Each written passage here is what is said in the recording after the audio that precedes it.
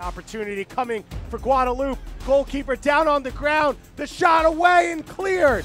So penalty kick was called after that save by Jerome. Mirval steps up and he places it in the corner. Forbes trying to change it. Cuts in, gets to his left foot, saved, and then up into the hands of Teju. Ramote now has been dangerous twice, and a penalty kick coming. And Mirval, he goes the same way and puts it in for his second goal of the day. Forbes making the run. He gets on it, and Teju closes on the rebound.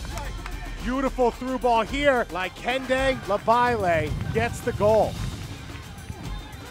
And Guadeloupe, they move to first place in Group D of League C.